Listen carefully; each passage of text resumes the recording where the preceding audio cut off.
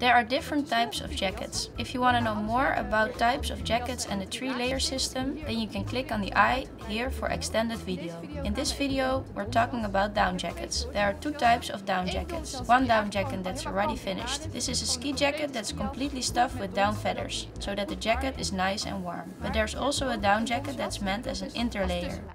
These are very thin down jackets, which have the advantage they can be folded very small. They often come with a pouch to easily put it into the backpack. Then, for when it gets cold, you can easily put the down jacket on. And when it gets warm, you can easily take the down jacket off. And when it's very rainy or there's a lot of snowfall, then the down jacket is not waterproof very often.